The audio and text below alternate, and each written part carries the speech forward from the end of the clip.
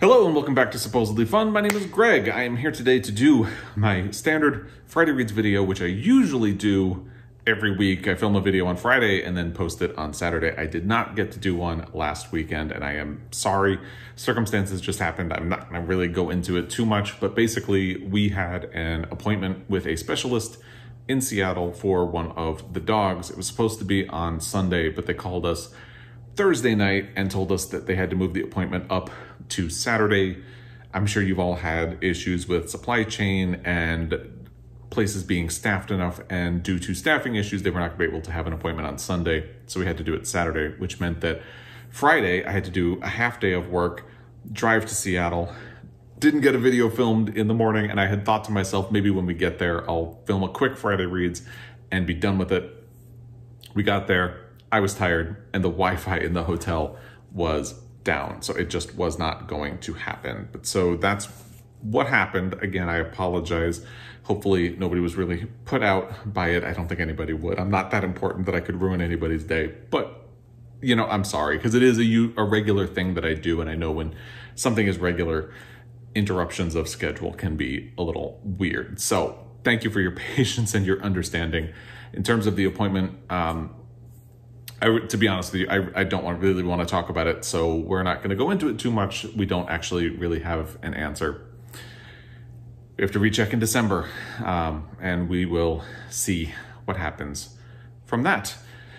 It's been a wild 2 weeks because before that, my grandmother died. It's funny. No, it's not funny. Nothing's funny about it.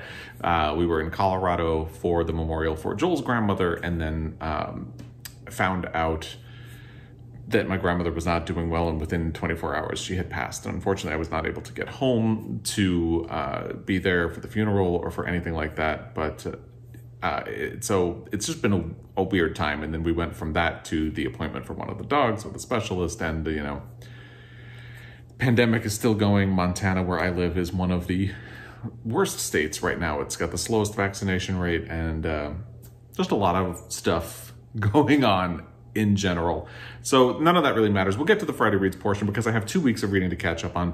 To be honest, there's not a whole lot more than usual to cover there because I didn't get any reading done last weekend, and because of rebounding from everything that happened this week, I was pretty slow to get back into the groove of things. But I do have 2 finished books to talk about, 1 DNF, and we'll get into all of that when we get into the actual Friday Reads in the latter part of the video. Some things to catch up on that just happened in general. The National Book Awards finalists have been announced. One of the books that I finished was one of those, and I will put a link to the reaction video that I did for the short list down below. I think it was a really strong list this year because the 2 ones of the finalists that I've read were really good. Spoiler alert for the Friday Read section of this video. But I think it's a really solid list, and I'm excited to explore it a little bit further. The Nobel Prize for Literature was also announced last week, and I did manage to film a reaction to that and get it posted because the announcement was on Thursday. So I had it filmed, edited, and uploaded before we even got the phone call that we needed to change the appointment in Seattle to Saturday. So I was all prepared for people to be kind of angry in the comment section because my previous 2 Nobel Prize reactions were basically that. A lot of that, like people calling me stupid, which usually just gets you an immediate delete because if somebody's going to name call or curse, I don't engage at all. But there's been a lot of that in the previous 2. People talking about, like, how could you possibly say this? And just having really bad faith arguments, especially in the one about Peter Handke's win. So I was really braced for more of that this year. And by and large, all of the comments were supportive. So color me surprised. I don't know what happened, but I'm pleasantly surprised. I guess a lot of people really took in sort of the message that I think Abdul Razak Gurna winning the Nobel Prize for Literature is a really good step, but the Nobel Prize Committee, the Swedish Academy, needs to do a lot more. And something I didn't say in the video, but I did say in a lot of comments is that I don't think this is anything that's going to happen, but I think an easy way for the Swedish Academy to fix some of the problems that they've been having would be to open up its ranks and be less insular and allow people from more diverse backgrounds to be part of the decision-making process. I don't know that they will ever do that, but it seems like it's such an obvious way for them to fix their diversity problem. The diversity specifically meaning the winners. But anyway, I'm pleased that so many people seemed to agree with the reaction. Again, I will put a link to that one in the description box down below if you have not seen it already, or if you are curious. I will also put a link to my October book haul revisit, which I posted earlier this week. And the only other thing, it's funny, I'm just watching myself film this. This t-shirt, every time I wear it, it cuts off here and it looks like the poop emoji. It is not, it is Kurt Vonnegut's face. Well, it's his hair specifically. So I feel like I need to point that out. And this is actually my tattered cover hoodie, which I've been living in because it has been very cold in Montana. It's supposed to warm up a little bit over the weekend, but it's been almost full on heading into winter temperatures. So that's been exciting. I actually really don't like the heat, so I don't miss that very much, but it is kind of funny that we didn't bypass fall because it's not snowing or anything like that, but we kind of went from really hot to really cold very quickly. So that's been an interesting progression. And one thing I forgot to say about the Nobel Prize for Literature, I checked my local library before I filmed my reaction video, and they had only one book of Abdulrazak Gurnah's on the list, and there were no holds on it at that time, but I didn't want to just grab a copy. After I filmed the video, I had been thinking about it and decided I was really curious, so I looked again, and there were, I think, 15 holds on it, so I thought, that's good, that'll put it out a little bit in the future. I don't need to worry about cramming it in right now, so I got on the hold list, and the book that my library has available is Gravel Hearts. So it also sounds really interesting, and because he is an author that I am really looking forward to exploring, I am hoping that I will it'll probably become, I want to say later in the year, but you never know, because I had a hold on the love songs of W.E.B. Du Bois, and I didn't think it would be coming until later in the year, and I got an email notification yesterday that my hold is available, and that kind of screws my October reading plans, because that's a really big book. But my October had already been off to a very slow start because of everything else going on. So maybe it's not such a bad thing anyway. So I haven't really decided what I'm going to do about that. We will figure out what's going to happen with that. Now, I'm going to hold on my 3K Q&A question for this week, because let's just get into the Friday Reads portion of the video, because I have a bit of a rant and I have a bit of a rave for the two books that I finished over the last 2 weeks. And I'm really disappointed in the rant. This is the book that I would have been ready to talk about in my Friday Reads last week if I had managed to get a video posted. I finished Fight Night by Miriam Toews, and I didn't like it. And unfortunately, there was a weird flow of events. So I had requested a copy of this book on NetGalley. I didn't think I was going to get one. And then about a month ago, I got one. So I had actually already read and finished it by the time it was released, but I haven't been able to do like a standalone review of it. So I had already pre-ordered it at the Montana Book Company. So it's this kind of funny, weird flow of events. I had pre-ordered it, was really looking forward to it, and then I got to read it and I didn't like it. But because I had pre-ordered it, I felt like I should see it through, and I got the copy. So here it is, and I didn't like it. Now, if you're unfamiliar, this is the story of a little girl whose name, it's been 2 weeks since I finished it now, so her name is Swiv. Her grandma is Elvira, and her grandma has come to stay with her and her mother is pregnant. They call the baby in utero Gordy. They don't know the gender of it. It's told from the perspective of Swiv, who is a young girl, somewhere around like 8 to 10 years old. She has been suspended from school for fighting, and she is sort of being homeschooled by her grandmother in a very laissez-faire sort of way. There's not any sort of like appropriate school structure or learning. They have like editorial meetings where they will talk about things, and there is learning that takes place, but not any kind of academic learning for the most part. And what the book says is that Swiv asks her mother and her grandmother, and they write letters to Gordy, but that's a really small part of the book, actually. It's much more about the dynamic between Swiv and her grandmother. And the title comes from the fact that the grandmother, Elvira, is constantly telling Swiv that basically life is a fight and you have to keep fighting all the way through and you're never going to be done with it.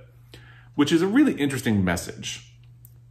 So I like that part of the book. Miriam Toews is a very funny writer, and these are very funny characters. They're very eccentric because she loves characters with quirks and eccentricities and things like that. But as the book went on, the quirks seemed to sort of take over, and I didn't really like that. It ended up feeling like it was lacking in emotional heft, despite some pretty heavy things that happen in the book and some pretty heavy content that goes on. And one thing I really like and deeply appreciate about this book is that because Swiv is the narrator, it only makes sense that if your narrator is a child, they wouldn't understand everything that goes on around them. That makes sense. So occasionally a big moment will happen and Swiv doesn't really understand it. She'll make a sort of flippant comment about it, but you, the reader, can sort of fill in the blank. Like, you actually understand the emotional heft of what's going on, especially when there's some sort of interplay between the grandmother and another person or another character, especially the mother.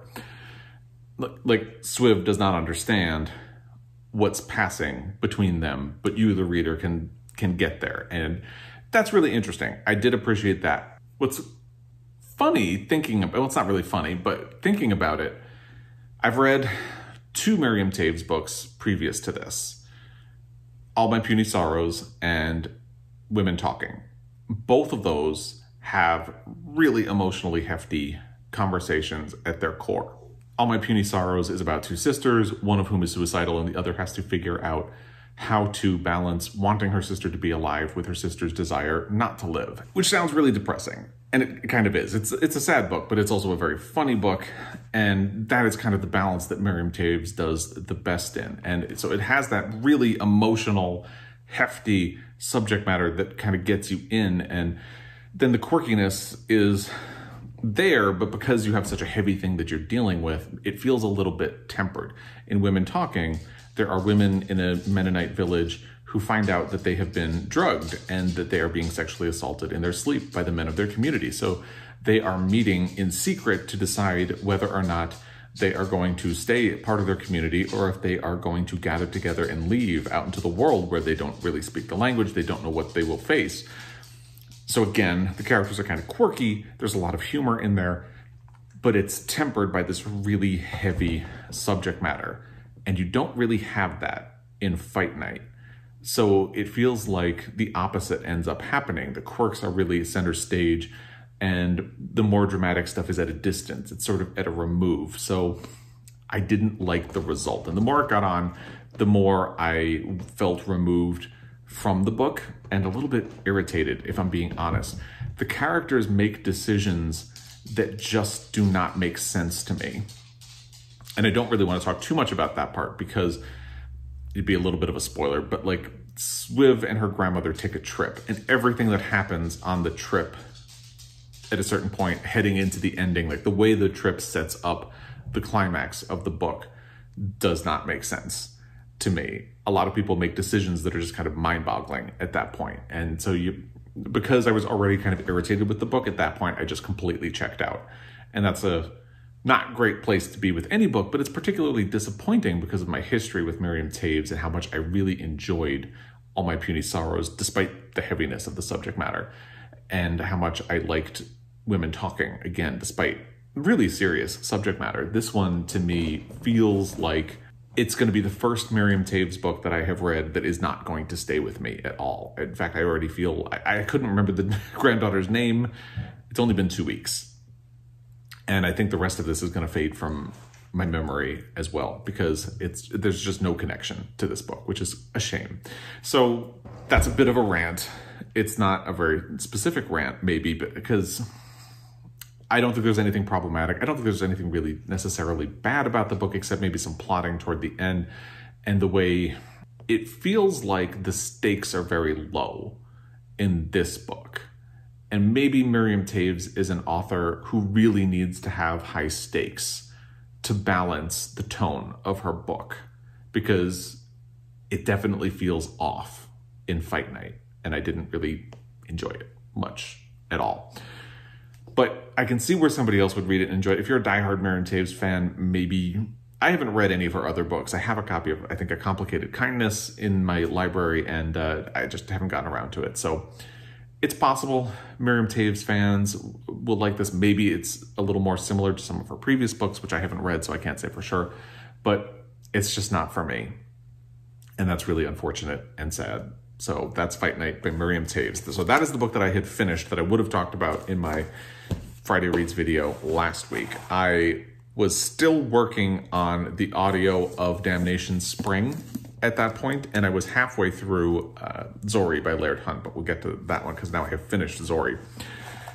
I came to a decision about Damnation Spring because I was getting really slowly through the audio of this book because I finally managed to figure out why. And basically, it's about this family. There's the logging industry. There's a lot of environmental subtext in this book. There are the company that all the men work for basically has been using pesticides nonstop. And there's a lot about that and the impacts that the pesticides are having on the people. But the family at the center has a dog.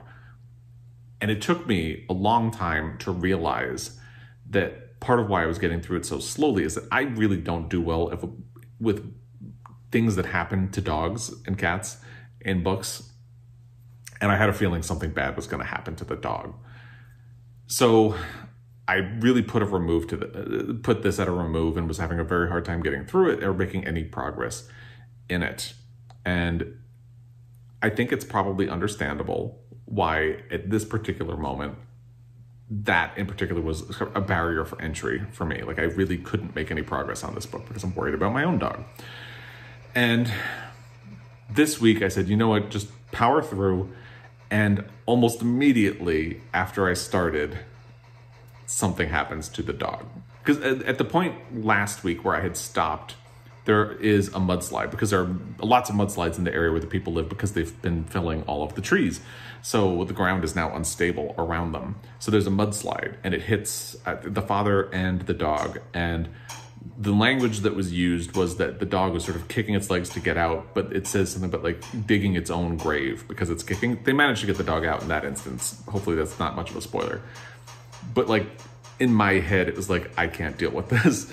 So when I picked it back up and something really does happen to the dog, at first I thought, you know, just skip a little bit. So I skipped a couple of minutes ahead and then got to the reaction where the son comes home and the dog is missing. And I was like, I can't do this right now. So it is a shame because I think this is a great book.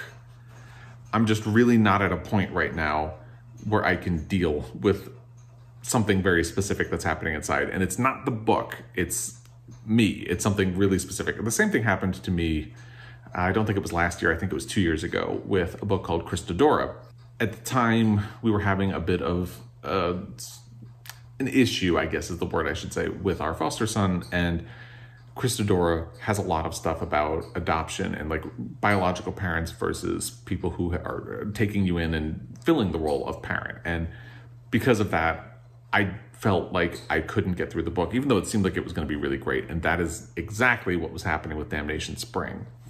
So I feel like this is a really good book and I wish I were going to finish it, but I just can't right now. So I am DNFing this for now. Maybe next year I will revisit and come back to it and be in a place where I can finish, but I'm just not there right now. And I hope that makes sense. So I put this to the side and I am going to be starting a different audiobook instead. And I'll talk about that in a moment. Let's first talk about Zorrie by Laird. This is my rave. So I got through this really slowly despite its slim size because of everything that was going on. I think I was halfway through by the time I would have filmed my Friday Reads last week. And because this is a library book, it's shiny. Hopefully you can see the cover just fine. I didn't read anything over the weekend, and it took me a couple of days after we got back to pick this back up and get through the last, I think, 70 pages. It's only 161 pages. And I really enjoyed this book. And I think this is going to be the opposite of Fight Night. This is something that is really going to sit with me and that I'm going to be thinking about. And it's funny because it's such a quiet book. And yet it had such a hold on me during the time I was reading it. I just posted about it on Instagram today, and I think what I said there was that it is spare in scope, but epic in scale. And I think that's absolutely true for this book. It seems like a really quiet book, a very small book, a very slight book, and yet so much happens in there. What's really funny about this is that the description of the book all happens in the first 20 pages, and then it continues on from there. And the description of the book is that the character of the title, Zorrie, is born in the early 1900s, and her parents die of diphtheria when she is very young. And then her aunt dies as well when she is about 20 years old. And she goes on something of an adventure through Depression-era United States. She was born in Indiana, and she ends up in Ottawa working at a company that has girls like Zorrie paint illuminated numbers on clock faces using radium. And that is basically the premise of the book, or as much as you get of the book. But that all happens within the first 20 pages. However, that experience, both her parents dying, her aunt dying, and this experience at the radium company, working with the other girls, has a really profound effect over her life. These are very formative experiences, and the friendships she makes with other girls while she is working at that company will follow throughout her life. It'll be a sort of through line, but it's just funny because that's pretty much the plot line, and it's such a small part of the book. It really goes on in different directions from there. I understand for marketing purposes, it's also a really great hook because you have the idea of them using radium to paint the numbers on the clock faces, and the fact that because they work so closely with the radium, they glow at night. She is nicknamed Ghost Girl by her friends that she makes, and they will occasionally go out in the town, like they will take the radium and draw a little heart on their face, so there will be a glowing heart on their face. It's very specific, and this is not a spoiler because again, it happens in the first 20 pages, but they have to use these paintbrushes to get the radium onto the clocks. And in order to get a really, really fine point, they have to dip the brush in the radium and then put it in their mouth, so they'll get a really fine point. And Zorrie only works there briefly, which is why that all happens within the first 20 pages, but you see the lasting impacts of what the radium has on these girls over time, because Zorrie follows her entire life. She lives to be about 70-something, I believe. After leaving the radium plant, Zorrie ends up back in Indiana. She goes to her hometown, but there's really no place for her anymore. She ends up within the same county, but in a different place. And she does settle down, but her life takes some twists and turns. Nothing really dramatic or anything like that, but you follow her life. And I think one of the joys of this book is really seeing what happens to her and seeing where it goes from that plot description that you have, because it ends up being a very different book from what you might expect. I had an idea in my head that Laird Hunt is sort of a genre writer, because the only book of his I had read before was In the House in the Dark of the Woods, which plays with sort of horror tropes. And I hadn't read anything of his previous work, but now that I've looked at his previous work, it seems much more in line with this than with In the House in the Dark of the Woods. And he really has a masterful control of the language in this book. His prose is very sparse, but very effective. It feels like things sort of creep up on you, and this sort of mood and tone of the book really settles over you. And by the end of the book, even though it's really short, it packs a really heavy punch. And there are parts of this that really made me stop and think. I'll read one of them to you. It's from the middle of the book, so it's not that much of a spoiler. It's as they end one of the chapters. It occurred to her then that it was silence and not grief that connected them, that would keep them forever connected, the living and the dead. Her, Noah, Opal, Harold, Janie, Marie, her parents, maybe the whole world, and that this was not such a bad thing, especially if every now and then there was a little Buddy Holly or June Carter Cash playing away off somewhere in the background. And some of the specifics of that sentence, you need to be a little more familiar with the book and the characters, but I love that idea. It's silence and not grief that connected them, that it would keep them forever connected. And it's not such a bad thing. And that is sort of the undertone of this book. It's about Zorrie's life, and by placing her in the time periods that it does and in the location that it does feel very much like an American story in a really subtle way. I think this could be a really prime candidate for the Pulitzer for next year, in the way that if you've ever read Train Dreams by Dennis Johnson, that was a finalist for the Pulitzer Prize in 2012, which was the year that there was no award given. which it takes this story about a specific time period and it uses that as a lens to tell a sort of quintessentially American stories. Zorrie is living in the heartland of the United States through sort of quintessentially 20th century time periods. She experiences the Depression, she experiences World War II, and a lot of things like that. Like rock and roll music kind of creeps into it as well, which you can kind of see from that quote.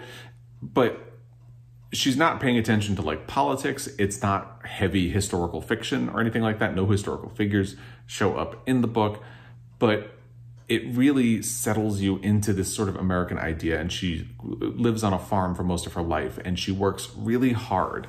And through that, you sort of get this idea of like the quintessential Protestant work ethic that America is supposed to be founded on. This idea that just through hunkering down and doing hard work, that she will be a good person and a productive part of her community and that she will have everything that she wants. And then you see over time how that sort of pans out. And there a lot of these characters have this idea, because they're farmers, that working hard will get them where they want to be. And yet she has this sort of quiet life. You could call it almost a life of quiet desperation. I don't think that's necessarily fair. It is a little bit. This is a book that's really about silence and grief and the way your life can slip through your fingers in certain ways, because I love the way time passes in this book. Like something significant will happen and then the way it's described is almost like Zorrie just kind of blinks and years have passed. And I feel like that's how life can work a lot of the time. Like I feel like you sort of don't realize that time is passing in such a big way, and then you find yourself a little bit older and you kind of want, once it happens, that realization hits, you will stop and wonder, it's like, how did I get here? How did so much time pass? How have I not done so many of the things that I wanted to do? And it's not beating you over the head with any of those ideas, but they're all there. And I think that's one of the other things that I really deeply appreciate about this book. It is a finalist for the National Book Award for fiction for 2021. I am a little bit torn because the only other one that I've read is The Prophets by Robert Jones Jr. And I really love that book as well. I think if I were voting right now, I would probably give an edge to The Prophets, but this is really close. And if you ask me tomorrow, I might have a different answer, because I think this is a really good book. And like I said, I think it has a really good shot at the Pulitzer, because the Pulitzer is supposed to go to an American author, preferably dealing with American life. And I think this hits that in a way that feels very meaningful when you get to the end. And it's such a quiet book and it's such a small book. It's really worth your time. It's only 161 pages, and yet it packs so much in. And this has me really curious to go back and read more books of Laird Hunt's. I would absolutely recommend checking this book out as well. I finished it before bed last night. And like I said, I think I'm going to be thinking about this book for a very long time. The cover is interesting. I was looking because the paperback will be coming out in April of next year. And it has a very different cover. I'll put a picture up if I think of it. I think this captures the mood of the book a little bit more. It's a little bit sort of quiet, subdued. I can't quite figure out, it's like in pictures of a barn that are kind of spliced over each other so you don't get the full picture of the barn. And the paperback one doesn't feel tonally right to me. The lady in the image feels almost flashy, and that is so not Zorrie. It's really nobody in the book. So I don't really talk about covers of books a lot, but I feel like this one captures the tone of the book. But in a way, I want there to be a better cover that will probably grab more people. I think the paperback cover is designed to pull people in, but this captures the book better in a way. Another thing I forgot to mention is that reading this, I was kind of reminded of Willa Cather and the way she uses kind of spare prose. I've only read My Antonia, which is actually a great book if you have not read it. And I think Laird Hunt really deserves the comparison to that. And if you have read it, I would love to hear what you think. And we'll see what happens with the National Book Award, if it will go to this, if it will go to Matrix. It has really stiff competition. There's Cloud Cuckoo Land, Matrix, The Prophets, and Hell of a Book. And I think this is a much quieter and more subtle book than the other ones, which could work against it. People like big flashy things at any award show. So it'll be interesting to see what happens over time as we get closer to that. That's what I read. And then when I put down Damnation Spring, I really just wanted something happy to distract myself. So my husband happened to be listening to the audio of The Charm Offensive by Alison Cochrun, and he was enjoying it. It was recommended to him by Abby, who works at the Montana Book Company. And he said he was really enjoying it, so I sought it out on Scribd, and I have barely started it. I need to make a little bit more progress over the weekend, but I think it's going to be exactly what I need. I'm trying not to know a whole lot about it, actually. I know that it's a gay romance and that it's has something to do with a sort of Bachelor-esque reality show. I do not watch The Bachelor, which is my hesitation about this book, but apparently it's really good, and Joel has been enjoying it, so I am going to give it a try. And I think that covers everything that's happened in life and my reading life for the last 2 weeks. So I think that's enough for today. I would love to hear what you have been reading, what you've been up to, what you've been watching. If you've been enjoying the great new season of the Great British Bake Off, let me know in the comment section down below. And as always, I really, really, really appreciate your time. I appreciate the nice comments on the Nobel Prize video, the comments that from people who responded to the post that I made when I realized I wasn't going to be able to do a Friday Reads, who let me know what they had been up to. I really appreciate all of that. And I will be back. Until next time, happy reading.